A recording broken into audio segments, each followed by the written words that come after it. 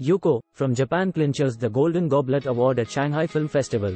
The Japanese drama film, Yoko, directed by Kazuyoshi Kumakiri, has won the prestigious Golden Goblet for Best Picture at the Shanghai International Film Festival. Meanwhile, the Grand Jury Prize was taken home by the Spanish film, Muyeres, and the Best Director Award was given to China's Liu Jin. These three cinematic works were the only ones to receive multiple accolades at this widespread award ceremony. Yoko revolves around a socially isolated woman, played by international star Rinko Kikuchi, who embarks on a journey of self-discovery.